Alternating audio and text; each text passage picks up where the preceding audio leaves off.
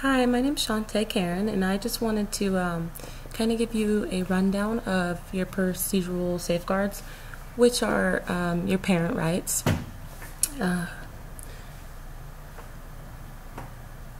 As a parent of a child with a disability, you have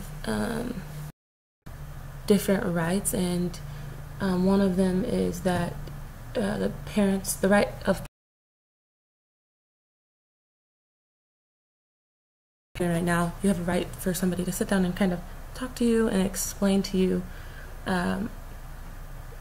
what they are, and if you have any questions or any more concerns, just asking those or getting information of someone that you can ask.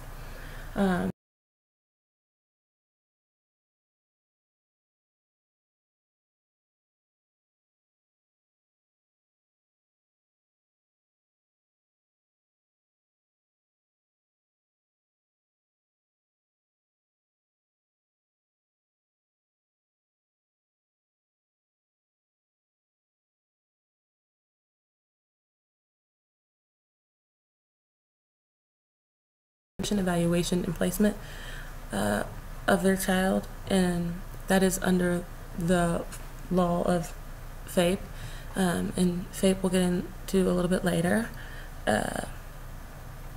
So as a parent, you're able to be in the meetings. We want you in the meetings.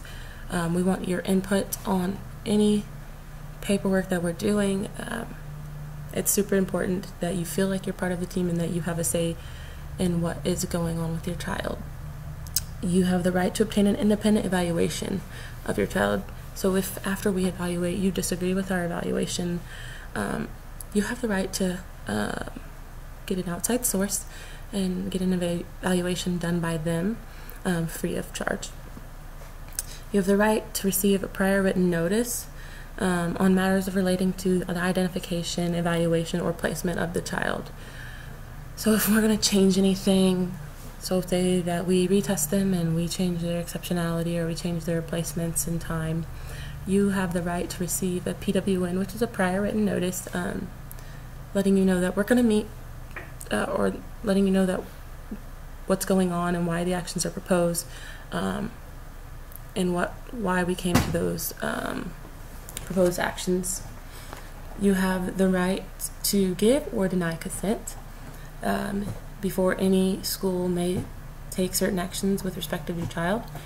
So you have the right to, after evaluation or after an IEP meeting, if you do not agree, you do not have to give consent. If you do agree and you feel like everything is appropriate, then you can give consent, but that is your choice.